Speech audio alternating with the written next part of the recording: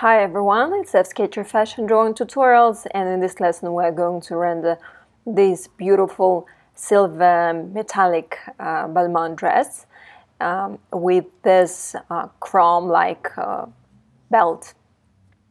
So here is a list of the tools that you'll need. We don't need that many colors of markers. And I have a standard walking pose for the model. And I have, in many tutorials, I showed how I rendered the skin. So I really want to focus more on the textures in recent tutorials. So I start with this neckline, which stretches down below the breast. And the bodice of this dress is a bit oversized. So I go down diagonally from her shoulders. And approximately just a little bit below your breast, we are going to have the belt.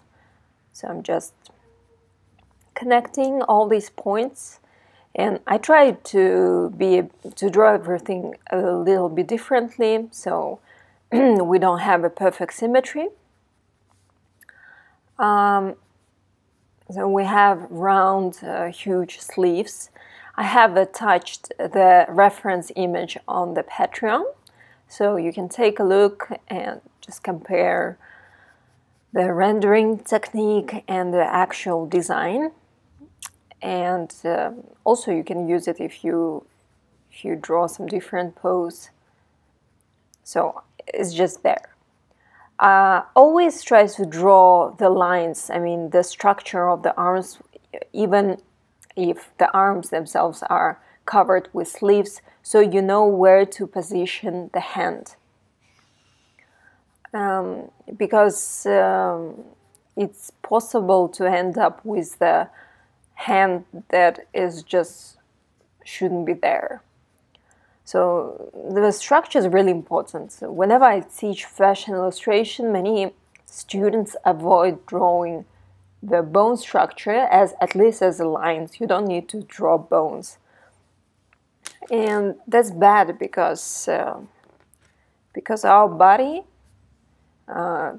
is based on that structure. So we need to have at least simple model of it. So here I have a sleeve that is a bit longer. Pay attention, the sleeve has this diagonal cut, and yeah. So here I will show, I want her to be like a fairy. And okay, I'm going to show how I color the skin. Just coloring this fragment, it's the most complex part, I think, of the body, of the open parts that I rendered. So I use shale, color of pro marker. So you can match your marker if you use different brands. So I use it for the contour mostly to show the darker shadows. Then I spread shale on metal surface, like you can use any solid surface. And then I mix tan marker, which is lighter, with that shale to show any spots that are dark but not that dark, so I just work directly with shale. So I prefer mixing lighter marker with the darker one. And I can control the amount of darker marker that I use by just, if I dip more into it, the lighter marker, then I get more. Also, what else I want to say? Try to work a bit faster whenever you mix different markers together. I do it very often for the skin, so try to work faster so your markers are wet and they mix a little bit. So you will get a really nice transition and very good contrast in the end. So mixing tan with the shale, I just darkening certain parts. You can see that I left some spots light. They are uncolored. I'm going to use satin there later, to show the highlights. Okay, so I'm taking satin and coloring the rest. You can add several layers of satin because one layer might be too little and the highlights are just will look too separate from the rest. And then you can work with a tan while satin is still wet. So tan will lay down a bit in a lighter way. Then you can use purple for the shadows. And and then use a white pencil for the highlights. You might find it like too many steps, but I'm just showing my own process. You can use two markers, one for the shadows, one for the highlights, and just build a transition. Just do it in the way that you feel comfortable with right now, and then you can just play around. Maybe you'll get used to this way of mixing more than two markers. So now I'm using Cool Gray 5 and I'm going to color the whole dress with it. And here we have like silver. That's why I'm using Cool Gray 5, like a really dark gray. If it was like a pink dress, I would use burgundy, like a really dark reddish tone of red. If it was like green dress, I would use the darkest green. So you just need to match the color and make the background really dark. But like the hue should be the same as the hue of the highlights as the background.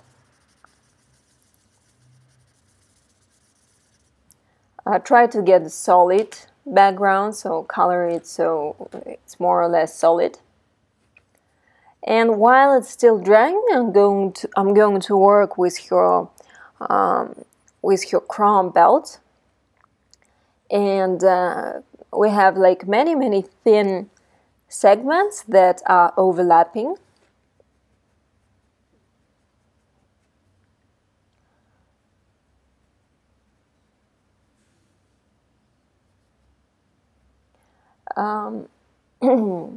I would be happy if you wrote in the comment section below what you want us to draw next. And I really want to focus more on the textures as I used to do long time before, without making too complex like poses for the tutorials, because it takes too much time and I think that doesn't give that much of teaching value. I think the poses should just be taught separately. So now I'm using ice gray and you can see that I'm adding it in certain columns. But of course, like since these lines are separate, I'm drawing the shapes a little bit differently on every line. But they're just exactly under each other. And in the middle of those gray spots, I'm adding some black spots of different shapes. And please watch in a full screen mode so you can see. But actually pay attention whenever you see some really shiny metallic belts or accessories. Just pay attention to what spots you see, because it's always about certain spots, like really big difference between highlights and shadows. So I'm just separating some of those segments with black pencil, adding white lines in some gray and black parts. And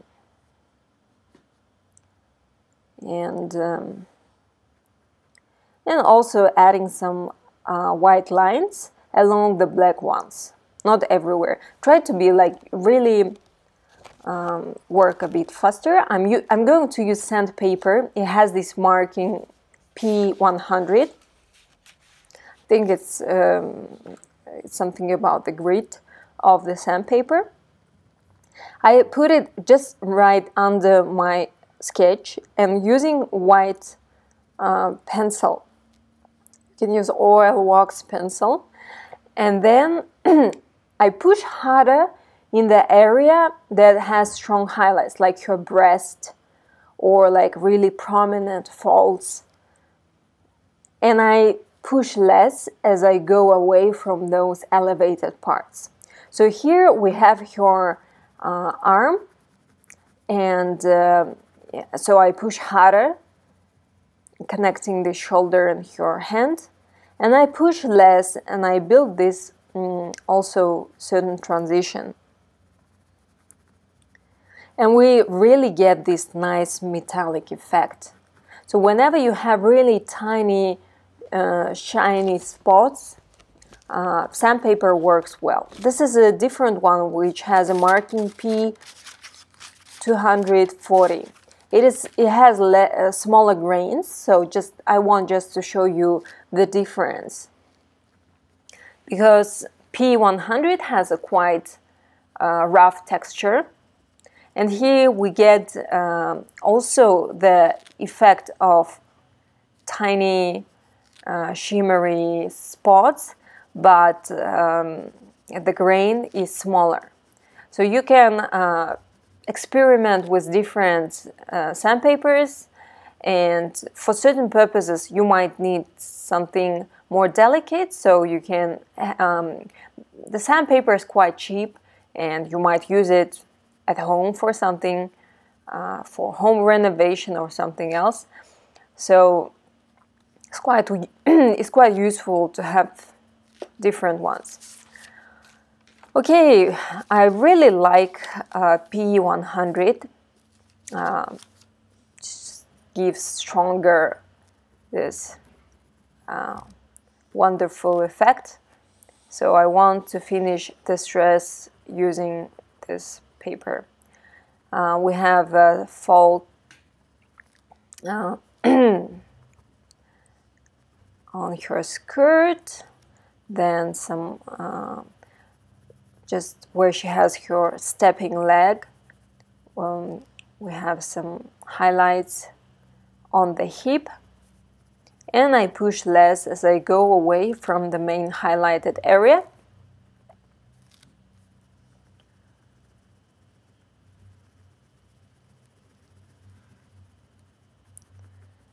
Okay.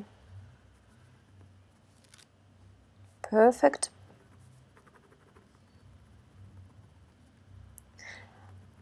Nice. So, perfect. I'm going to add some shadows along her collar and show that seams between the bodice and the sleeves. Okay, I'm putting the sandpaper again. I just want to add some lilac to the highlights. I'm not pushing too hard, so it's very subtle tone that I'm adding, but I really want it to be there. Okay, so we have these front seams, like darts, right? And I want to make the sides shiny.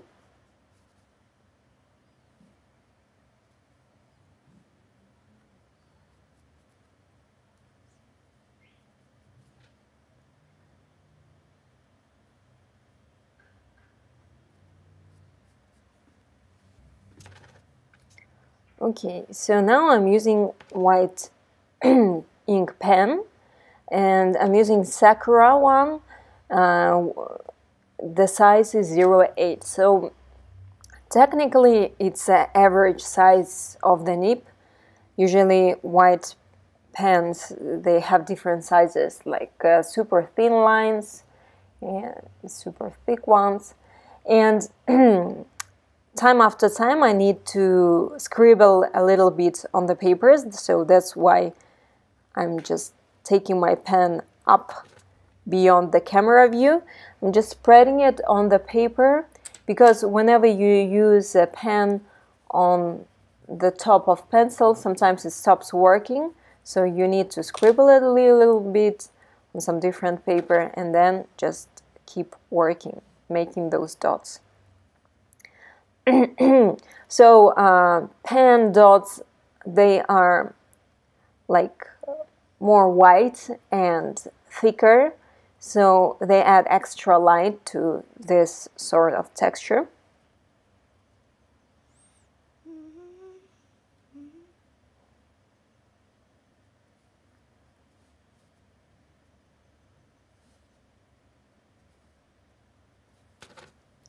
And I'm going to add some just lines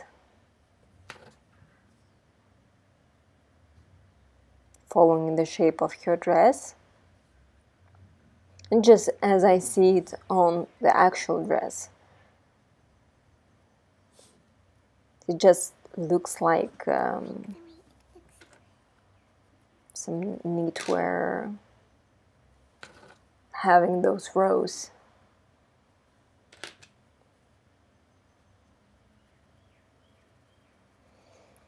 Okay,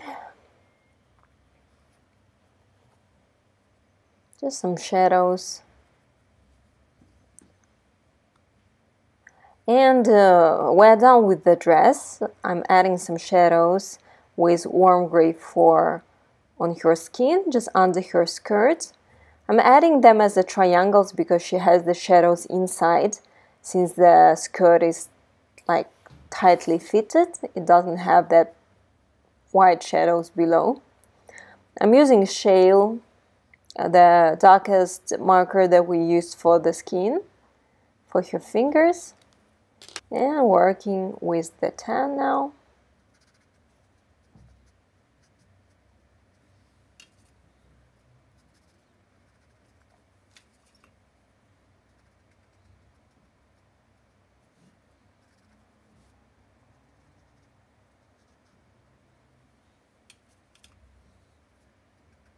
And just mixing tan with shale.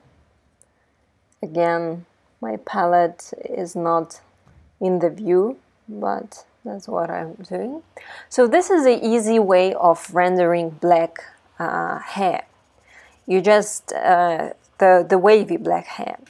You just color the main silhouette of the hair. If you have some pieces of hair, small locks that are separated from the main part, don't draw them. We will add them with a pencil.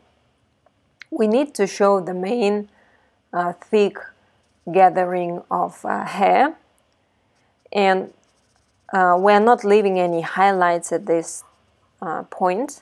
We just color everything with pitch black.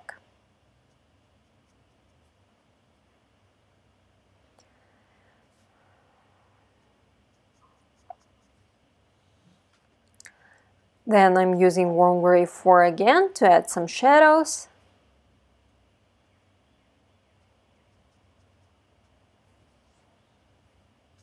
Okay, here as well.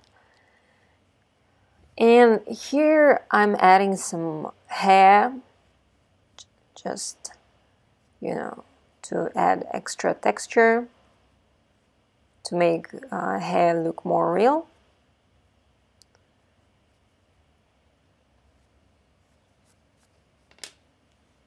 Okay, so next I'm using silver Prismacolor pencil. Just needs to be wax or oil pencil with a thick texture. And I'm adding highlights. Now I'm using lilac, so you can use light blue, silver, lilac. Really, they all work well. And I'm showing highlights that are typical for the waves, for the curls. So just take a look at any image of a wavy hair and you will see this sort of highlights. By showing those highlights, we get this effect of wavy hair. So the last step is to finish rendering her shoes. They have the same texture as her dress, so we'll do the same thing. Color everything with cool gray 5.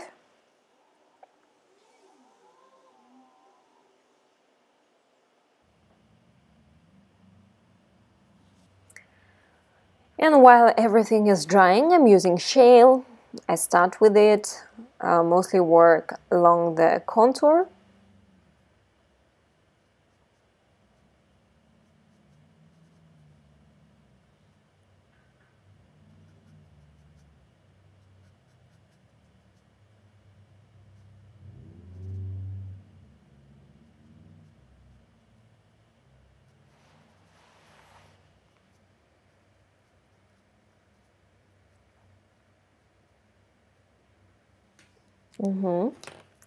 And next I'm using 10. And the next step is going to be about just making a soft transition from dark to light. So coloring everything with 10. Adding, while 10 is wet, I can add a little bit shale on the borders. And adding more of 10 till everything is smooth.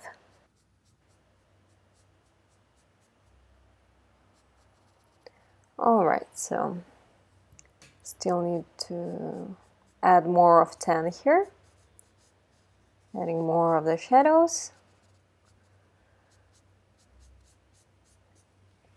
Alright, so you can separate the toes with a purple pencil, like dark brown pencil. And I'm using sandpaper and adding the highlights with white pencil. And we are done with this sketch. I hope that you enjoyed this and you are going to use this technique in your own designs or illustrations. And see you very soon in the next tutorial. Thank you for supporting me and take care of your health. So, see you soon.